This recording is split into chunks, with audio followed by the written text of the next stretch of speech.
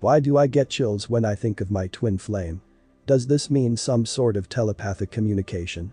Does that mean he feels that same energy and that he thinks of me as well? Chills can mean many different things to different people, but the key here is that it's within you. You get chills because he's your twin flame and you feel the connection. Because it is a connection, he feels it too, but he may not understand what it is. That's why it's important to be aware of your energy and your effort in communication. Remember that connection exists on multiple dimensions. When you communicate at the telepathic level with your twin's higher self, he feels it in his own way. For example, as dreams, signs, and songs with the same words that you want to tell him. He may not understand everything if he is not yet awake. But if your twin flame is awake and you are simply in separation, you can communicate by all means on all levels.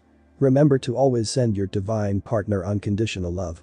And in case your twin flame is not awake, of course, he thinks of you. This could annoy him, even be painful on some level. Because he may not understand why. This bond transcends space and time. This can create a difficult journey while trying to understand what is going on.